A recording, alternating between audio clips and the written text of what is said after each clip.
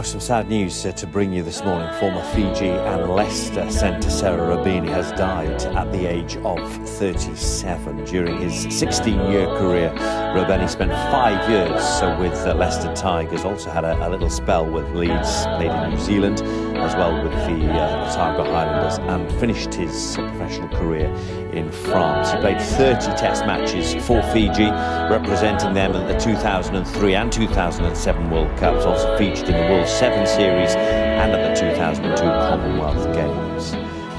He leaves a wife and 2 young children, and there have been many tributes to Rabeni this morning, heartfelt, warm tributes, many talking about his humility as well. This one is from England World Cup winner Ben Cohen, who says, "Another rugby great has gone, R.I.P.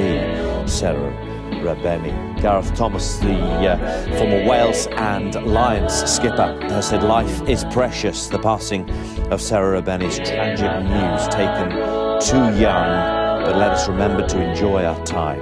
R.I.P. my friend."